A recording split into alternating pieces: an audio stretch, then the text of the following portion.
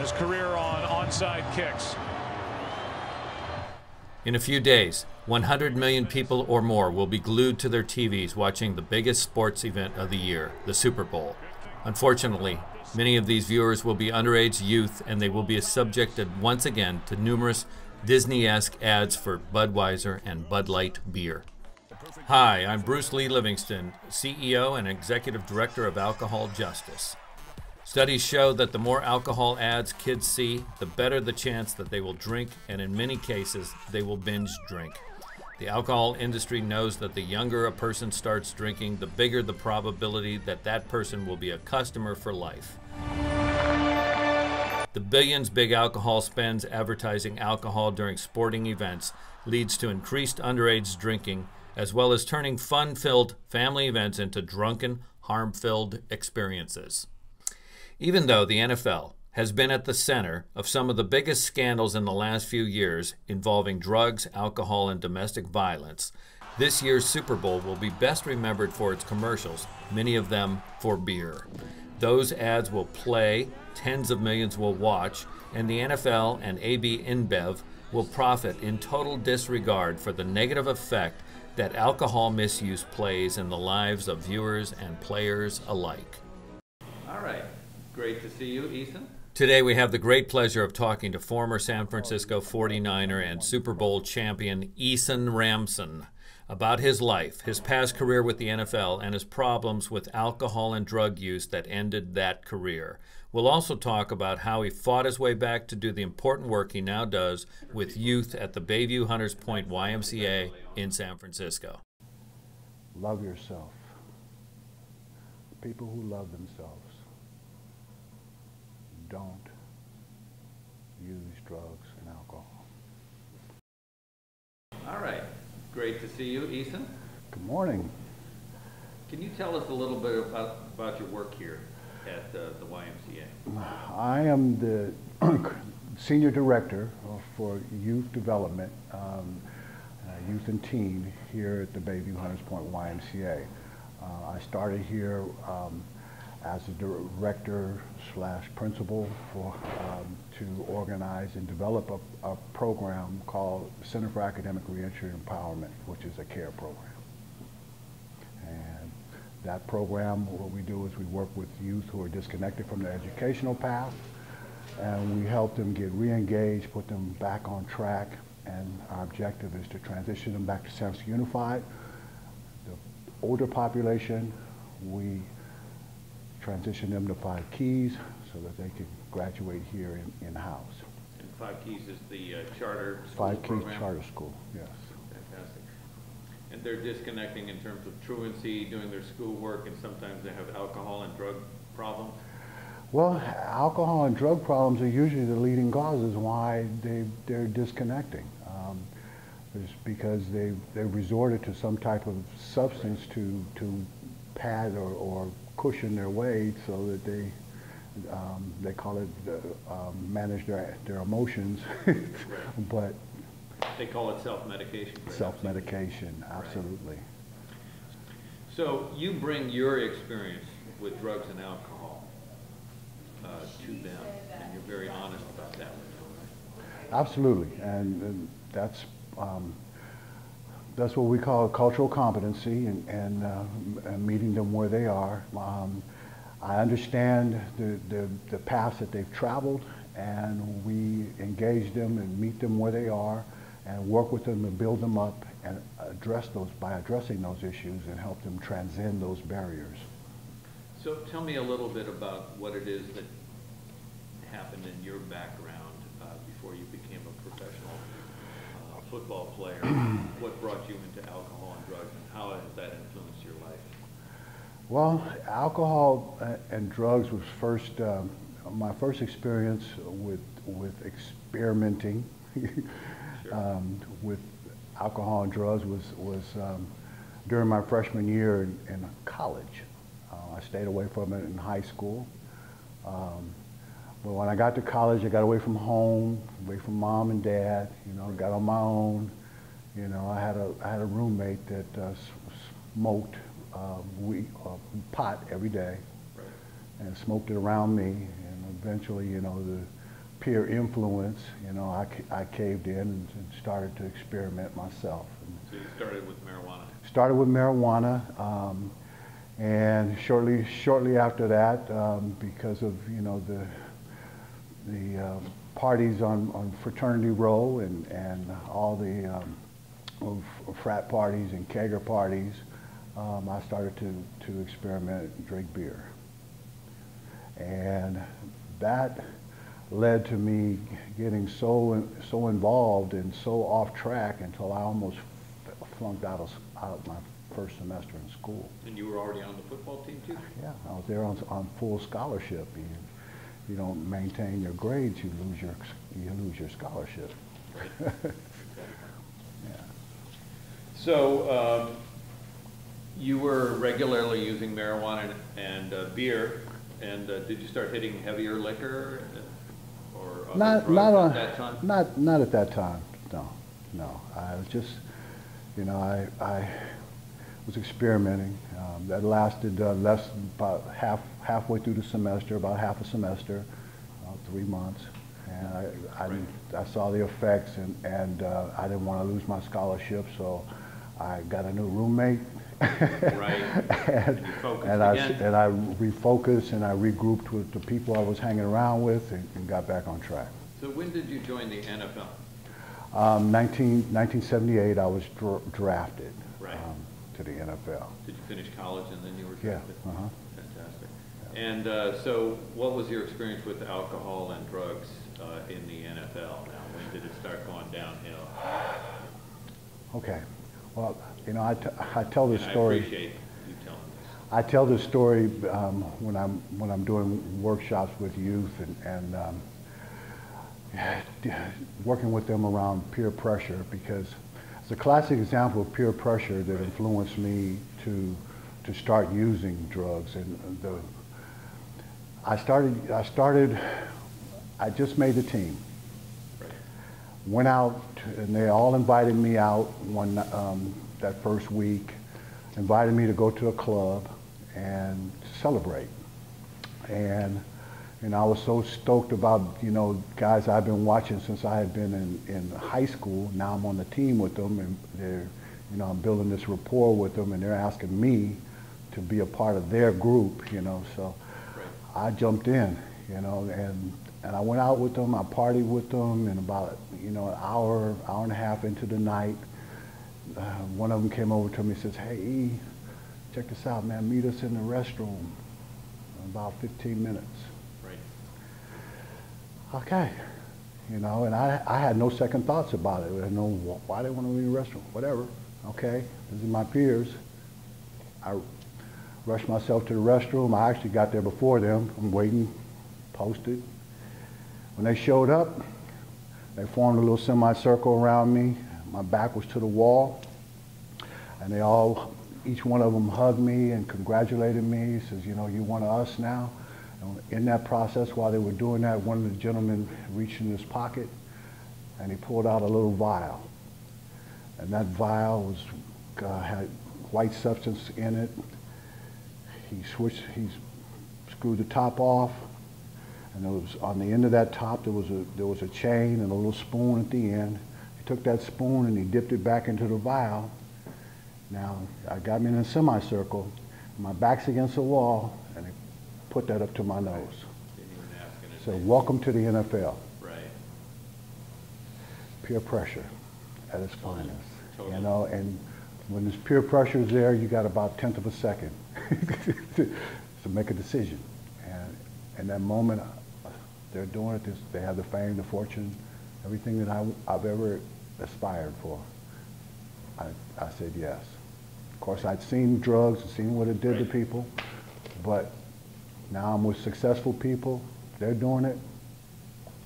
I tried it, and I experimented that day, and I identified it immediately with success. So the more games we won, the more I partied. And party was including cocaine. Right. And what I noticed when I started doing that cocaine, that I get a little going too fast, so I needed something to keep me in the middle, drink hard liquor. And when I started drinking, it kept me in the middle. I could manage, you know, what I was doing, and I just kept going deeper and deeper over the years. Right. So this affected your ability to perform as a player too, right? Yes, it affected my ability to perform. Affected my whole life. It affected my whole life, you know, and actually, you know, Bill Walsh called me into his office, into a meeting after about 3 years, and you know, and he noticed that, you know, things were really changing with me. And he says, hey, you know, Eason, I want to help you. Well, I'd like you to tell me what's going on.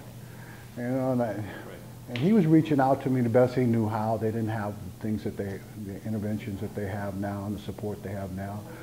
He was reaching out to me, and I told him, you know what, I'm good.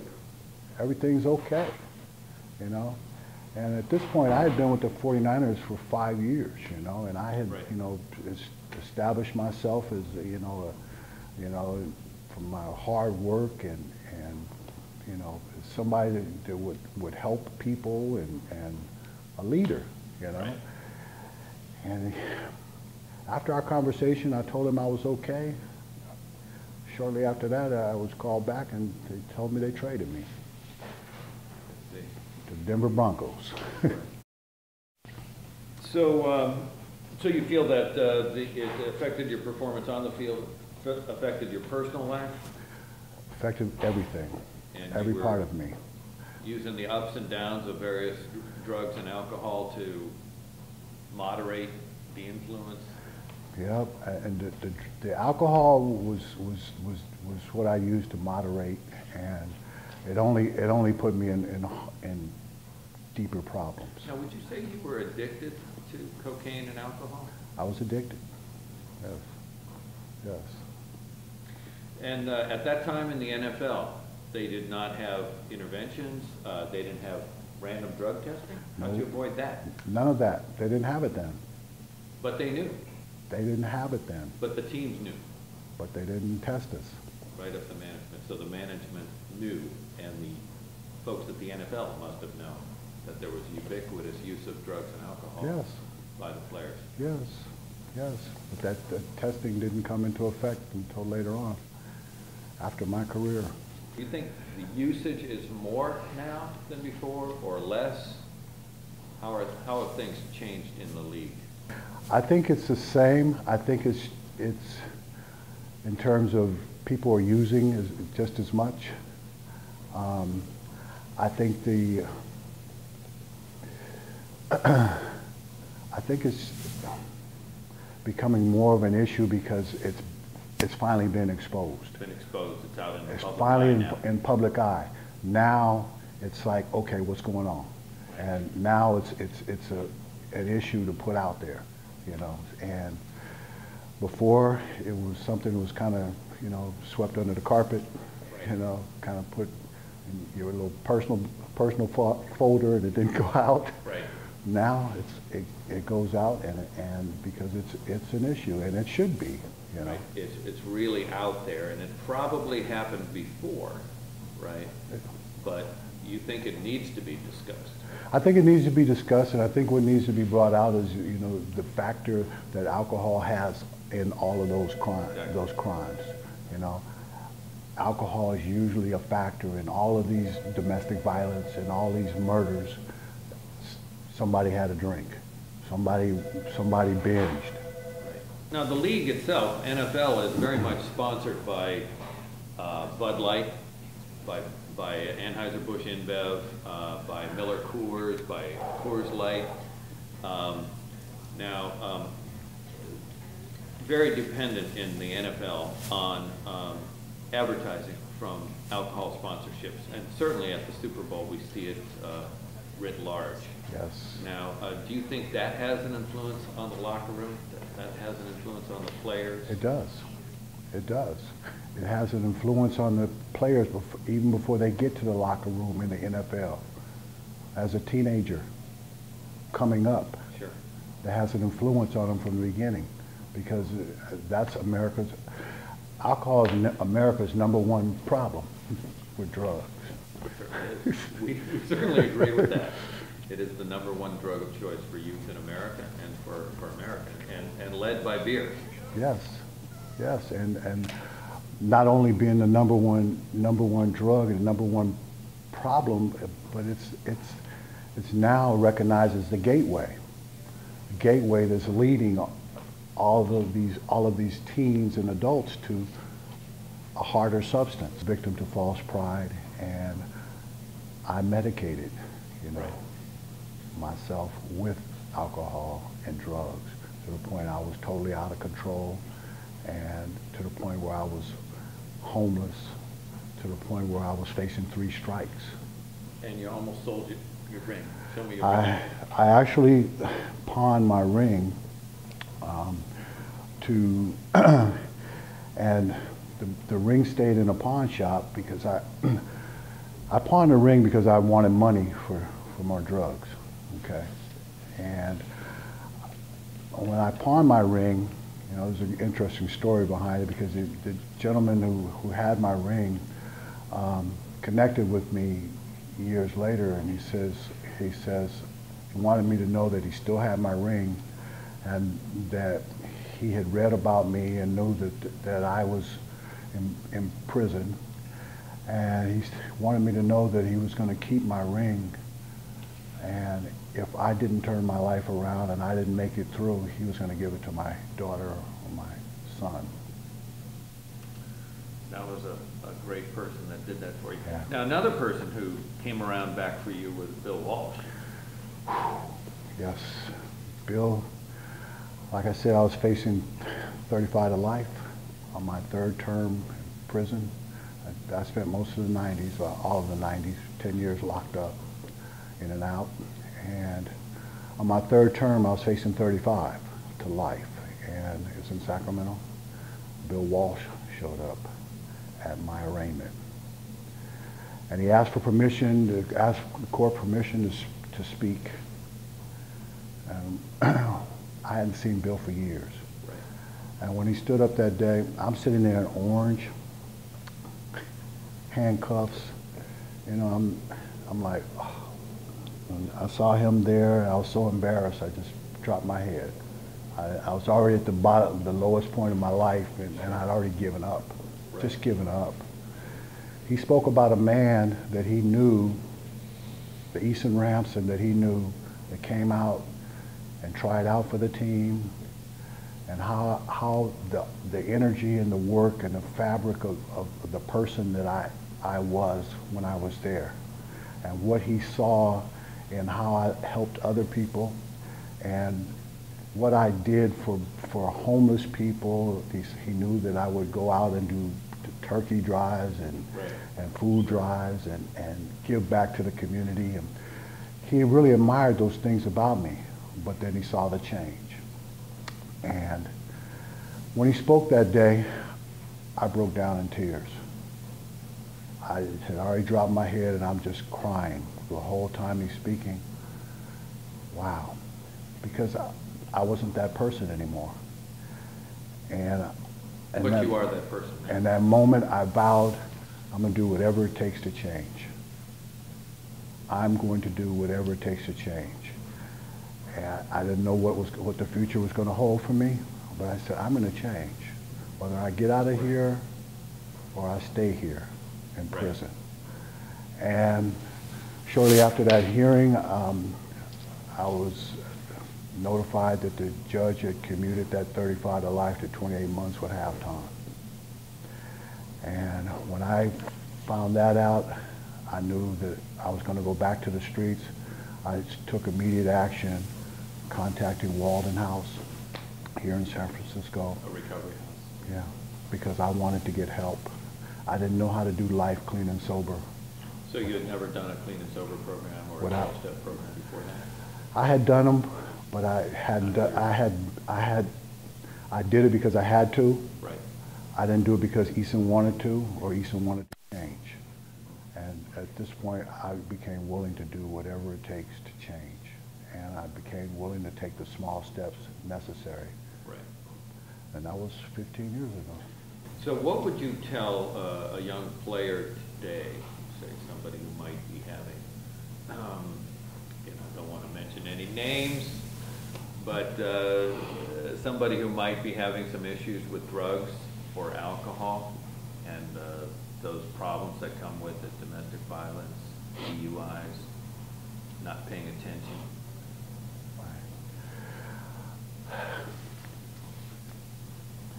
My message to that person would be to ask for help. And I understand that when we're in our false pride, in our male role, that it's a very hard thing for us to do. But if you can ask for help, you can change all of those things that are happening and you're doing to other people. You can change. You can unlearn the behavior if you ask for help. And don't give in to those peers. You don't give in to those peers. You ask for help, you learn how to change the people that you hang around with. So what would be your message to professional sports? What do they need to do to prevent players from going down the wrong path? And what would you like professional sports to do? I think they're making some of those moves in how to support athletes to stay clean and sober, but I think the message is being missed when the branding comes in and it's alcohol, because here's the big funder that's helping or giving money, and you're putting them up on your stadium and you're advertising them as sending the wrong message. And I think that if you're going to work with people in recovery, help them get in recovery, or when you recognize the signs, why not deal with what's causing that? Sure. And it would help prevent teens from viewing that as part of their lives and part of their spectatorship as well as their play. I'm here to tell you that this is something that didn't just start when they got to the NFL, you know, most of the time. So what do you think of colleges having beer sponsorships and selling beer in their stadiums? The same thing. It's a wrong message. Crazy? It's the wrong message, you know. There's got to be other sources of money. There's got to be other sources of money. The message I drive home for them is to regroup and hang around the people they want to be like. The right people. Hang around the people they want to be like, and most of all, love yourself. You can't. Beautiful message. Beautiful message. Thank you, sir. Thank you, sir. I got emotional. That's wonderful, and you. you're a great person. I love what you do for the community. Thank you.